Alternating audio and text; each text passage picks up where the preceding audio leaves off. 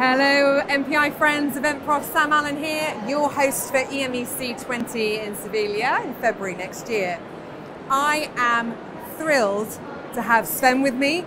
Sven, you were calling the shots. I was calling the shots. At The Hague this year. Yeah, I was. Now the theme for the conference this year was changing the game.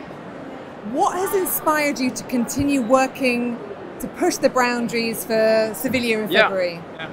Well, good question. We were indeed trying to change the game, and I think we succeeded with everyone involved.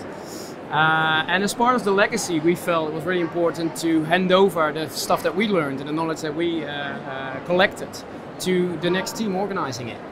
EMEC 19 had an incredible effect on all the attendees who were there. Tell us what the magic was. Why did that happen? Right.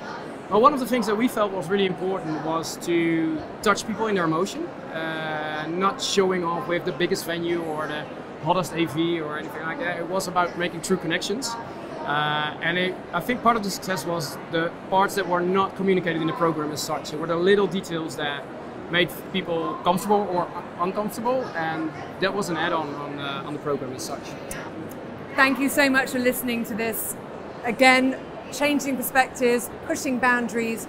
We look forward to seeing you at EMEC 20 in Sevilla in February next year. Thank you so much, Sven.